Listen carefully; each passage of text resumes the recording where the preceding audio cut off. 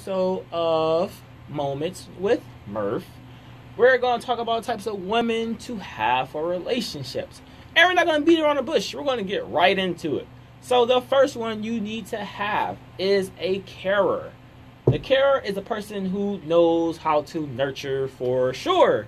Like, they know how to really get you back to health. Whether it's mentally, physically, they know what to do. And honestly, these that I'm going to talk about, you want to look for all of them in one. If not, try to groom it. But, nurturer. Like, this is the one, I don't care what anybody says. Like, this is my opinion. Everything I say is my opinion. I believe no one can take care of someone like a woman can. Like, women know how to take care of people better than men do. Why do they say that women are better caregivers for children than men are? I believe that's a proven fact too. Somebody can quote me on that one or fact check me on that one, but I believe it is stated that women are much better as far as caregiving than men is. Not gonna lie, that is okay. Like, my wife when I get one, and my child when I get one, it's gonna be a long time for that one. But I'm gonna be completely fine if she wants to, take care of the child up until the age of 5. Like, if she wants to be like, yo, no, I'm gonna take care of him, like, make sure he gets all his nurture, she gets all her nurture, all her love, that's cool. Like, of course I'm gonna be around. But if I feel personally that she's gonna do way better, because, like, I ain't gonna fake, I'm over aggressive with stuff, so I feel like she might, do better, I would definitely let her. But once they come 5, yes, the children are mine. I am building elite children. Let that be known.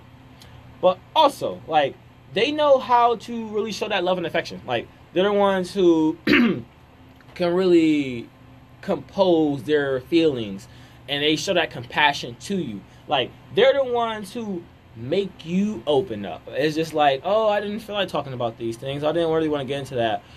But, since you're coming this way, since you're being this way, I feel like I am obligated to, speak to you a certain way, like, you begin to open up to her, and that's what she makes you feel at ease, emotionally. And for a guy, that's really hard, because why? We have great walls up. You want to know why? Because society says we better be strong.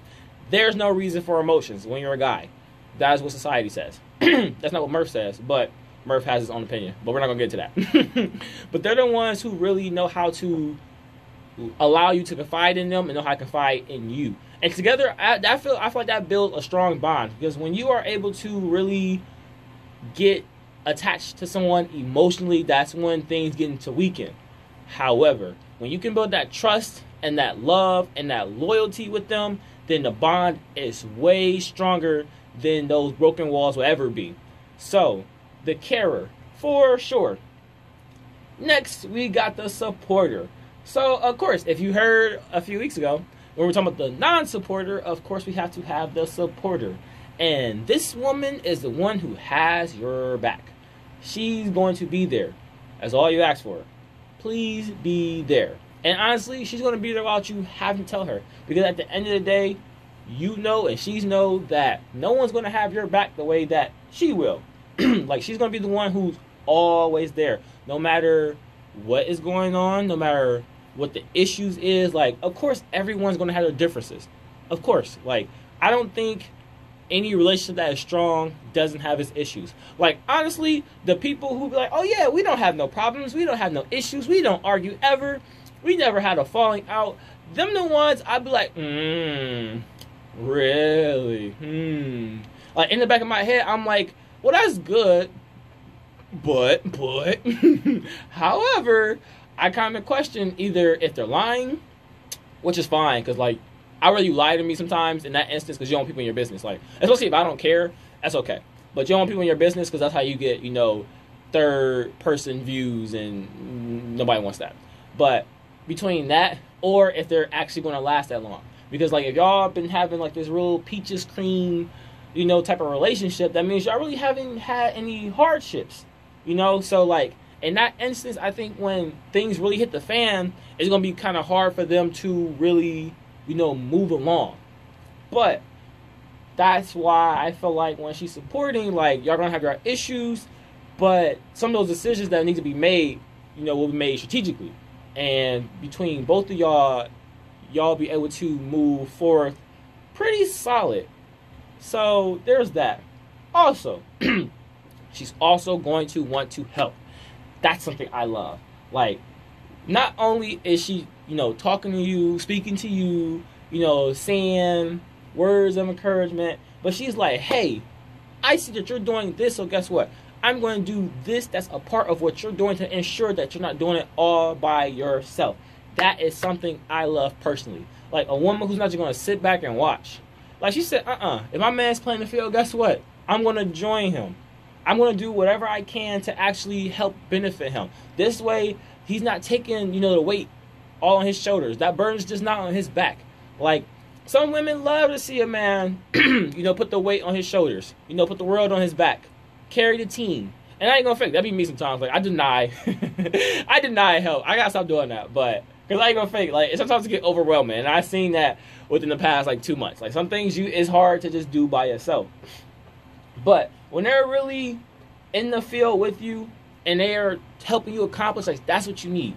You need somebody who's going to do more than a spectator. Like, spectators, if you think about it, all they do is watch. They look back and forth. Like, think about people on basketball courts. They go back and forth, just rolling their eyes, looking their eyes, and you get the occasional, yeah, let's go, do it, I love it. But it's like, what are you doing? You just pumping hot air into the gym. Now I'm getting hotter, Now I'm getting saltier. Like, I love the encouragement, but you're not making the atmosphere better just because, like, you're just putting up another condition for me to go through. And in a sense, like, that's how a relationship is. Like, yeah, you're talking. I love your encouragement. I love what you're saying. However, it's like, now you kind of at times have me multitasking. Because if you think about it, like, a conversation is going to be productive or non-productive. Like, let's just say I'm trying to edit something, where I need to hear, but you want to have a conversation. So that means one or two things aren't happening. That means I'm not editing, or it's taking me much longer to edit because I got to keep waiting for you to hush for me to press play and edit so I can really get to, what I'm trying to do, or I'm not really listening to you. So this means that you're talking, but it's going in one ear and right out the other. So at the end of the conversation, guess what? I heard nothing. I nodded, yeah, I understand, but I didn't really pay attention to what you were saying. So in this instance, again, you're just adding another obstacle in a sense. But so the ones who are really out there with their man are dearly appreciated. Because overall, she just wants to see you accomplish your goals. And that's what makes a supporter so awesome. Like, she's just not there just to be there. Like, she's giving you words of encouragement, but she's also helping to actually be in the field to overall help you accomplish the goals. Because if you think about it, when you accomplish your goals, then y'all can accomplish goals. Because that's one less thing he has to worry about, or you have to worry about. And when you have some of that weight taken off, guess what? It makes the ball roll faster. You get to get into things and get out of things much easier. It's much smoother, because it's not just you making the decision. Or it's just not like the male making the decision. Like, you're able to talk to somebody else and figure out what's the best strategy to get in and get out. And again, at the end, they just want to see you accomplished. Now, the next one, sense of humor. On my life, you cannot come into my life if you are not funny. Honestly, if she can't laugh, she can't come around. And that's on whatever you want to put it on. Like, that's just honestly facts. Because especially on my dad's side of the family, like, our house rule, no matter whose house you're at, it is leave your feelings at the door. Please do not come in with no emotions, because once you step past that threshold, every joke that can be thrown will be thrown. It is hours of explicit and uncensored humor. Like, whoever's talking, like, go ahead and talk. But as soon as you throw a joke out, or as soon as you're the center of attention, you may now be the center of attention of jokes for a great time period. Like, have you ever seen somebody get joked on for 3 hours, 4 hours? I have. Like, literally, we're moving furniture, helping my cousins move, and they literally clown my one cousin the whole day. And the good thing is, again, he knows the rules. So it's like, if you didn't want to get clowned on, possibly, you shouldn't have came and helped move. But he took that risk. And he was cool with it, because, like, some jokes are just funny. So, one that can have a sense of humor, those are a must. especially at least in my instance, because like again, if she can't laugh, then she can't come around because I throw jokes just to throw jokes, and that's just me. So you want to have someone who knows how to laugh, and not just how to laugh. You want to know that she knows how to make you laugh, because again, who wants to just throw jokes all day? Like, a lot of us aren't comedians. I'm a comedian. But a lot of us aren't comedians. We're not stand-up artists. We're not just going to keep trying to throw jokes out. Like, after a time period, you get tired of talking. Trust me, I get cottonmouth after a minute, and it kind of annoys me, because it's just like, yo, okay, come on. Is it your turn yet? Like, you want to be able to laugh. Like, again, at times, us telling jokes, sometimes we make ourselves loud, but sometimes you want to hear a joke for once. It's like, yo, I know you have something to say. Like, come on now. Like, you want to find someone who can make you laugh. I got some, like, me personally, I got great friends who, you know, knows how to make me laugh. And, like, some of those friends, or even in the past, like, those friends who became girlfriends, like, it made things better because, like, I'm not just the only one throwing jokes. Like, I have someone who can throw a joke back at me. And the thing is, like, you think about it in your relationship, like, your partner, you're going to spend a lot of time with them. Especially if you guys live together, or you're talking about like down the line, like you're going to spend a lot of time with them. And you don't want everything to be all stagnant and kind of bland. Like, you want a great vibe. So you want to make sure that she has a sense of humor and you have a sense of humor. Because like the sense of humor can also lighten the mood. And lightening the mood at times is a great thing. Because again, like you guys are going to go through hardships. You're going to have issues. You're going to have problems. However, a little joke sometimes can, you know, lighten the mood. Because, like, at times, like, I know for me, I will be salty, upset, whatever you want to say under that umbrella. I will definitely. But I'll throw a little joke in there. I laugh at myself a lot. You want to know why? Because it lightens the mood, and it makes me think more positive. Where it's like, you know, things can be worse. And at times, that's not the right idea. However, that's a great idea because if you think about it, things can be worse sometimes. And we dwell upon some of the more negative things than we do the positive. Like people who say, oh, I've had a terrible day. When in reality, they might have just fell in a puddle. And that puddle lasted for, 35 seconds. And yeah, it might have been, a 3-minute, 4-minute saltiness in the car while the seats is wet. But after a minute, you're still sitting in it and, you kind of forget about it. But you let that puddle, that 35 seconds plus 3 minutes that you were thinking about it, ruin 24 hours. It's like, did you really have a bad day or did you really have a bad moment? Because, like, if you go on later and be like, man, I really fell in the puddle.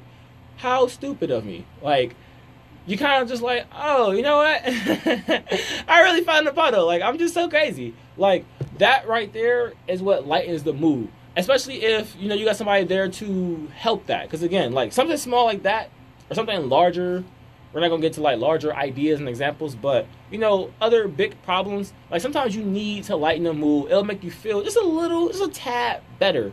And when you do that, like, sometimes you can think about the bright side, the positive things. Because, like, again, at times things can be much worse than we make it, but at times we have the tendency to drag it on, and it really ruins things. And what jokes, it lightens the mood a little bit. So you want to be able to have that spouse who's able to accept jokes. Again, if they don't have a sense of humor, why are they around? Because overall, you want good vibes. Like, that is what you're aiming for. So it's like, who doesn't like to laugh? Good vibes, laughs. Like, I know personally, like, I prefer a day where if I can just be with friends and we're doing something productive, not going to put that there, we're doing something productive, but we're getting laughs, like, all throughout the day. Like, that is worth more to me than taking, like, a $2,000 trip for a week. Like, those, you get all this experience in that trip, you get to see this, that, and the other, but at times you might not always be happy because you think about other things. But you talking about you can give me a day, especially if a day out the week, where I can just laugh with good people, good vibes, that is amazing. Because at times you can't get those. That's an experience that at times you can't get back. And especially if you don't see those people quite frequently. Like some of my best friends, my brothers, my sisters that I see them as, like, I see them a few times out the year. And like when we get together, we try to make the most out of it. Again, we might not go anywhere, But we can sit in the living room for 4, 7, 8 hours just laughing and also being productive. Gotta throw that out there, because, like, yeah, if we're not looking at something productive, or we're laughing but we're talking about something that's important as our futures go about, then it's like, all right, wasting time, do something else. But yeah, like, we're laughing, like, we're getting hours of laughter in, and honestly, that's something big to look at. So finally, can you guess the last one? It's probably my favorite one. In my opinion, it's the best one. It's the independent. We don't have to dwell deep into that, because if you heard the topic a few weeks ago with me and my friend, it was, you see why I love an independent woman. Like, she's just amazing. She does her own thing. Like, who doesn't love that? Because again, like, when you're able to do what you need to do, then guess what? Now you're moving. Now you're moving along, because she's doing what she has to do, and you can do what you have to do. So y'all doing what y'all need to do to progress in the future. And again, if you really plan on having a future with this person, then it's like, why aren't both the wheels running? Like, think about it. Like a car. Like, if you got all the wheels on the left side moving, but none of the wheels on the right side moving, what are you doing?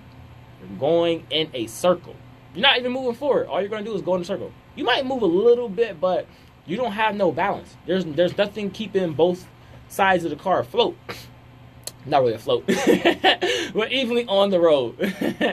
And that's what you need. You need a nice, strong woman who is really doing what she needs to do. And you can say on her own, but of course she always comes to you, with ideas, strategic plans. However, she knows that if it comes down to her making the hard decisions because you're not around, she's not going to be scared. She's going to put it into her hands, have confidence that she can, make these tough decisions. And that's what you want. You want somebody who's really handling her business. Because at times, again, if y'all are really trying to be something, like, her business is your business, and your business is her business. So if she's not handling her business, then guess what? That's your business, because now your business is not being handled. You get what I'm saying? I ain't gonna fake for a lot of y'all that business, her business, your business, her business. It probably went over some of y'all heads. But if you think about it, it makes a lot of sense. So to wrap it up, as the types of women you want the carer. She's going to be the one to give you that love and affection and really provide that emotional support. You want one that is the supporter. She's going to be the one who always has your back. She's going to be there when you need her if no one else is there. They're really solid. You want one who wants a sense of humor. She's the one who understands a joke and understands when it might be a joke. Although sometimes we do pranks, but it's okay. She's going to be okay. But she's the one who can, have a laugh, but also make you laugh. Like, she's the one who is that real vibe, and you can't find that frequently, so you make sure you get one. And lastly, you want the independent, because these are the ones who are handling their business. They're getting things done. They don't need a man, but they love that you're there. And they're the ones that you can always count on to handle tough decisions.